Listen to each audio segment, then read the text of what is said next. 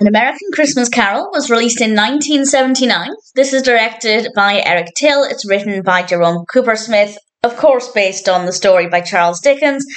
And we have Henry Winkler playing Benedict Slade, who is our Scrooge character. I was really looking forward to this because I love A Christmas Carol. I will always watch any adaptation of A Christmas Carol or any film even loosely based on Dickens' story.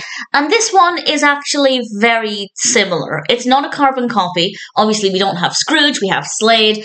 And we do have the three spirits. We have a child on crutches. This is, of course, set at Christmas time. We have a lot of the key elements of A Christmas Carol, but with enough twists to make it a little bit different.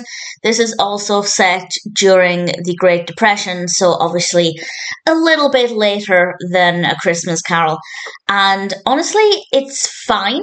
Had I never seen A Christmas Carol or read A Christmas Carol, I would have thought this was a really great concept, really well executed. What an amazing idea, the three spirits, showing him his past, present, and future Christmases. However, I will say, because I am such a fan of A Christmas Carol, it just didn't feel as good as that story. And it's obviously not fair to completely compare it to A Christmas Carol because it's not exactly the same. It's not trying to be exactly the same.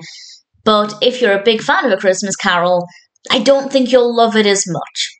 It just doesn't have exactly the same feel to it. And I think that is largely because it's set a good few decades later, but the core elements are there, and I think it does a decent enough job of telling the story and helping Slade to learn the error of his ways.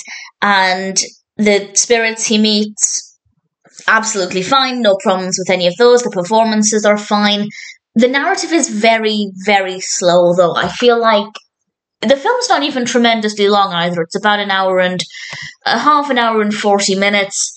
But it just seemed to go really slowly, particularly with The Ghost of Christmas Past. I feel like that went on for way longer than it needed to be. And because this isn't a carbon copy of A Christmas Carol, they had the opportunity to tighten things up, to make the narrative a little neater. And instead, I feel like they made the narrative longer. So the pacing isn't great at all.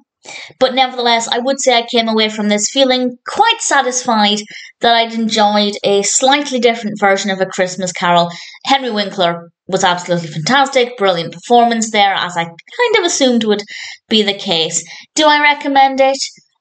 Sure, if you're a fan of A Christmas Carol, I'd say give it a watch. It's similar enough that it feels like you're watching the same story, but different enough that it's a bit more of a unique perspective. If you've never seen A Christmas Carol, if you've never read A Christmas Carol, please don't make this your introduction to the story. But if you're already a fan, absolutely give it a go. I think there will definitely be elements in this that appeal to you. Obviously, the concept is very similar, works very well.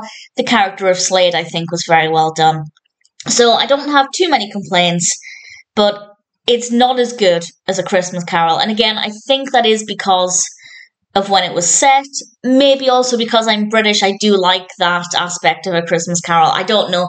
It's not like I was thinking, oh, this isn't as good because it's not set in the UK. But at the same time, when I think about it, that is one of the parts that definitely really appeals to me about A Christmas Carol. And I never really thought about that before until now. So that was an interesting discovery for me. And that aside, I think it's interesting enough. If you're a fan of A Christmas Carol, definitely check it out. If you are new to A Christmas Carol, please don't make this your introduction to the story or the basic concept of the story. There are many versions I'd recommend. My favourite is the one with Kelsey Grammer. I watched it for the first time, I think last year or the year before, and I just fell completely in love with it.